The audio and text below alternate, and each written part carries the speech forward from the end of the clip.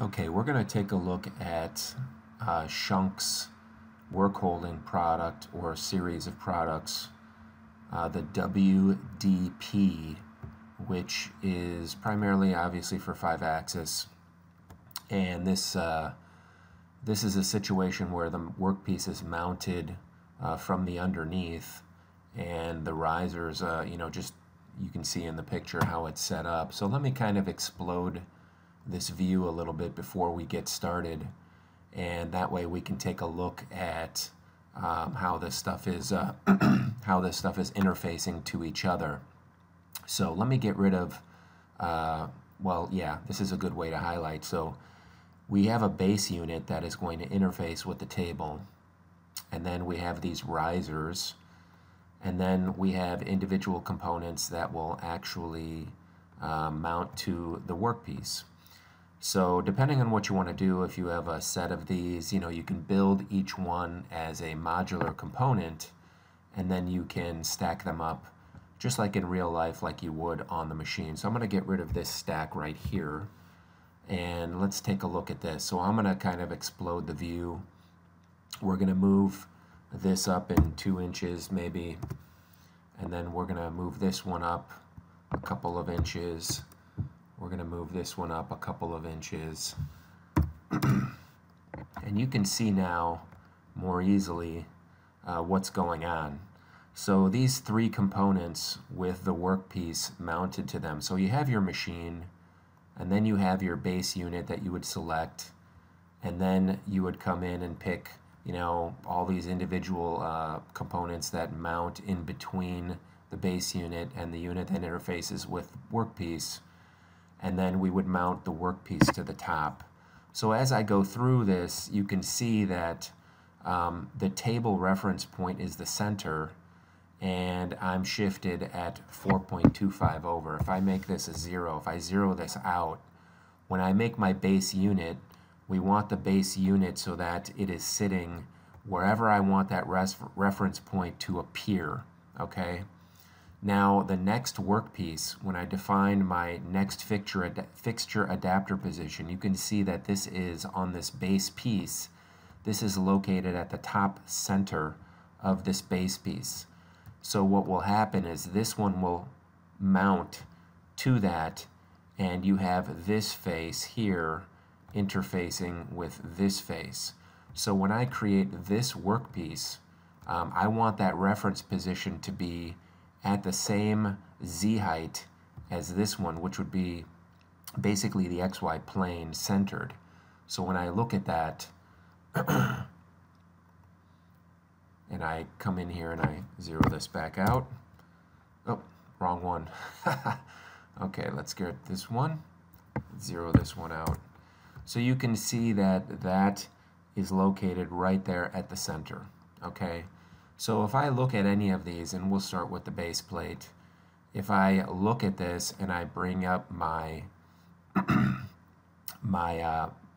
modules, we'll go to the table, and I think it's this one. So when we create each individual component, we're going to want to pay attention to those locations. Okay, this is the base unit, the CAD model downloaded directly from Schunk's website. And if you have this model or any of the models, pretty much all of the things that we're going to do will apply. It's just that the models look a little bit different. So this unit interfaces directly with the machine table, and you can look at this from the side and see that it's not oriented correctly. So first of all, the bottom of the unit is not at the 0 point, and then the normal axis to the machines table is along Y instead of Z. So to change this, we have a very quick way of doing this in ESPRIT.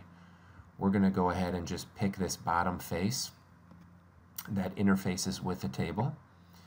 And under your ribbon, you have all these different tool tabs or function tabs. So we have the Home tab, and we're going to come here to these align commands right here. So this is a line X. We want to pick this little, there's a little arrow at the bottom. We're going to pick a line Z. And when we do that, you'll notice that the normal vector is pointing the opposite way. So what the function did is it did zero out at the XY plane the face that we wanted, which is correct, but we got the opposite movement of the part. So we want the vector to actually go inward toward the fixture because the fixture is going to sit on the table like this, and we want the z-axis going up. So we still have that face selected, and to do this we hold the shift key on the keyboard and we click that command again. So ESPRIT has both ways. You know, you can get that you can get either result depending on whether you hold the shift key on the keyboard or not. So if you're only doing the command by itself, it's going to always put the vector opposite so that the vector is moving away from the solid model.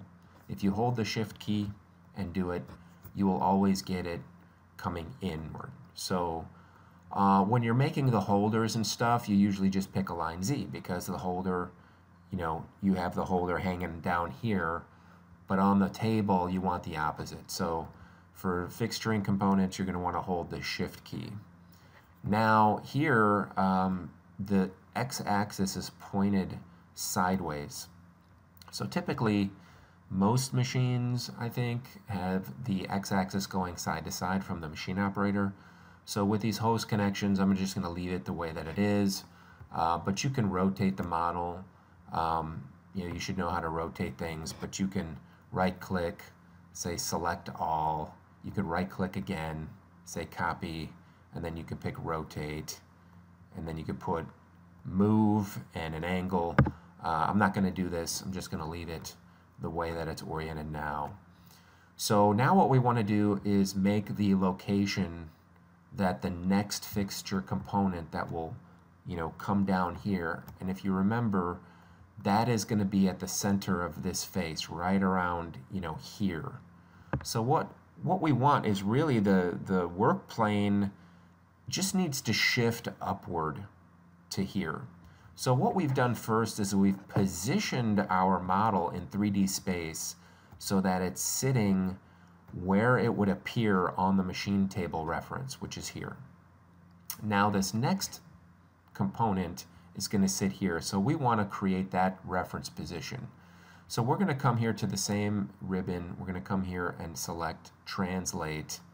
Okay, so when we pick this command, we're going to move our mouse, and as I do this, we get these highlighted faces and outlines in green. So you'll see that as I move my mouse around, I move it to the center over here, it's going to automatically give me like a snap point, and you can see just to the bottom right of my crosshairs for my cursor, that little circle appears with an X. It's kind of hard to see the X in the circle, but that indicates the center point. So as I move this here, I'm just going to digitize with the mouse, and it went ahead and just moved this UVW work plane to the center of this top face. So I'm just going to say create a new plane, and here we're going to call this a fixture adapter _1, FA _1. So FA stands for fixture adapter. I'm going to say enter, and that is our reference location for the next component. You know, if you wanted to create another fixture component or reference for another fixture component, so you know, in the video I had 2 of these. So what you can do is say, oh, you know what, I'm probably going to put another one of these because it's very rare to have one of these just by itself. So I might use 2, and what I might want to do is say, okay, let's go back to XYZ, so we're down here again, and now let's just shift this over. So I'll hit translate, and down here on the lower right it says give me a value. So I'm going to say minus, let's say 8 inches, 0, 0. And what I could do here is say fixture adapter.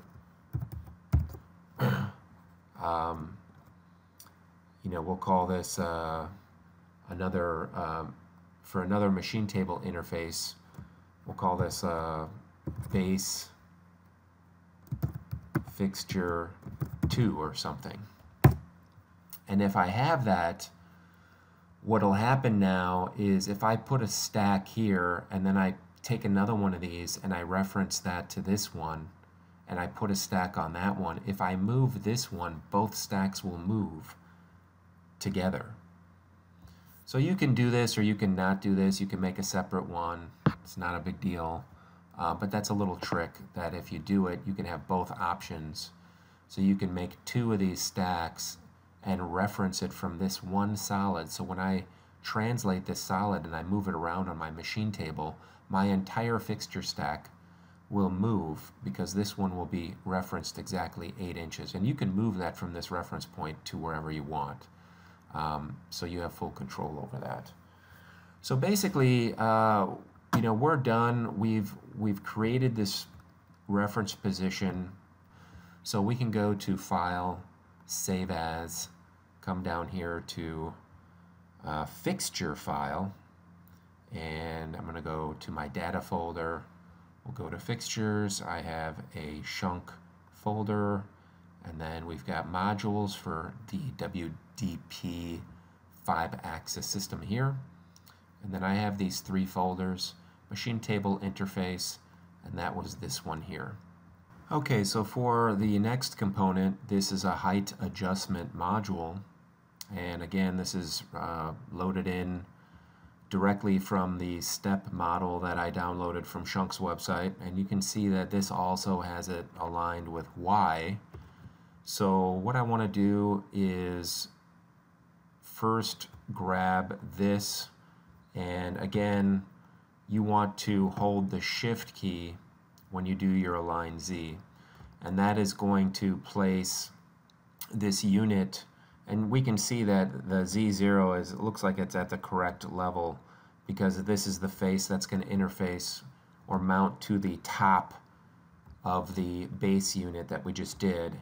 And now, we're going to have another one. The one that is going to mount on top of this is going to be the one that mounts to the workpiece itself. So what we want to do here, this is now positioned. The model itself is positioned where we want it to appear on top of the prior work holding item. But now we want to create the new reference point like we did before. We're going to use this translate command. We're going to move down to here. We're going to come to fixture adapter _1. And I guess I should mention, if you think that you're going to mount the workpiece to the top of this, you would come here and do a workpiece adapter _1 as well, so that you can mount the workpiece. You have to have the workpiece adapter as well, so that you can mount your actual stock and workpiece inside of ESPRIT. So we're pretty much ready to go ahead and save this out. We're going to go to File, Save As, and come down to the fixture type again, and go back to Fixtures, Schunk, etc. So if you want to go ahead, I have the same, the height adjustment right here. I've got the 3 products already made. I'm going to hit Cancel. Let's do the next one.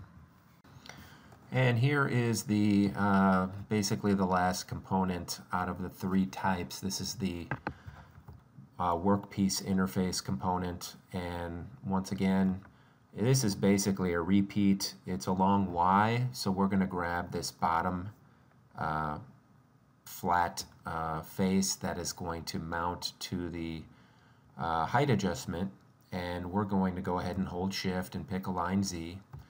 And then here at the top, this is where our workpiece is going to sit. It's going to be mounted flush to the top here. So we're going to go to Translate. We're going to move our mouse down to where we can pick this highlighted top face right there. I'm going to come here to WA_1 workpiece adapter. You know, we're not going to be mounting another fixture. This is specifically designed to mount to the workpiece. So we just need a WA right here, and now we can come to File, Save As, come down to Fixture File, and go to our data, browse to wherever we want to save this, and we're ready to go. So just as a recap, we're going to go ahead and do this from scratch. We're going to come to load a fixture on the machine, and under data you've got your fixture folder. We're going to go to Schunk Modules WDP, and then we'll start with the table interface, and we'll start with that first one. This one is here. I'm just going to go ahead and shift this 4.5 in X, so we're there now. Now what I can do here is come here and just say, all right, let's add another fixture, and here we're going to add a height adjustment, and we can do any of the three that you know, if you've created multiple, they're different heights here. We'll just pick this big one, and I'll say OK. And then we're going to do another fixture. Since that one is highlighted, we'll come here to Workpiece Interface, and again they have different ones, and you can pick the one that you want to do. So we have that, so we're OK there. So once you've created this one, we're going to come back to this one, and we'll say Fixture, and we'll come back to Table, and we'll add one of these. And now we can likely grab this and say copy, and I'm going to paste that here and say apply. And now we see that we have the same setup on each of this. And now on this top one, we're going to come to Workpiece, and I'm going to shift this 4.5 in the negative direction, and we have our full setup. And now what I was saying before was, if I want to edit something here, I could control the whole thing from this one. So if I came in here and I shifted this, let's say whatever the distance is on those slots, it looks like that's a little off, but whatever. I can move just this one component and put it wherever I want. So negative 2.5 or whatever. You could put it wherever you want on the table. If I built this from 0 and I wanted to move this over 4.5 at this point, the entire fixturing setup can be controlled from this one, because I had that additional fixture location set up there. So anyway, that completes how to build your fixturing components for this Schunk work holding product, and you can use it now in ESPRIT simulation.